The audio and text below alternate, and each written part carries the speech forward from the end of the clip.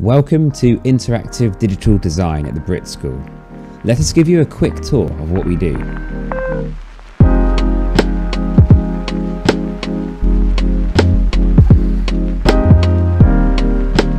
In the Interactive Digital Design department, each room is spec'd out with 27-inch iMacs, each with the full Adobe suite, and can easily run some of the more demanding programs like Maya, Blender, and Unity. We use Illustrator for logos, advertising, and graphic design. We use Procreate on the iPads for digital paintings, illustration and character designs. You can borrow iPads to use in class to do this on. We use Photoshop for combining different images together into photo manipulations and for retouching our photo shoots.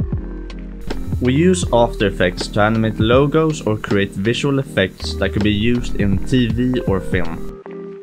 We use Maya and Blender to create products and environments from our imagination for use in advertising, games or film. We use Unity to put all the artwork together into a playable game.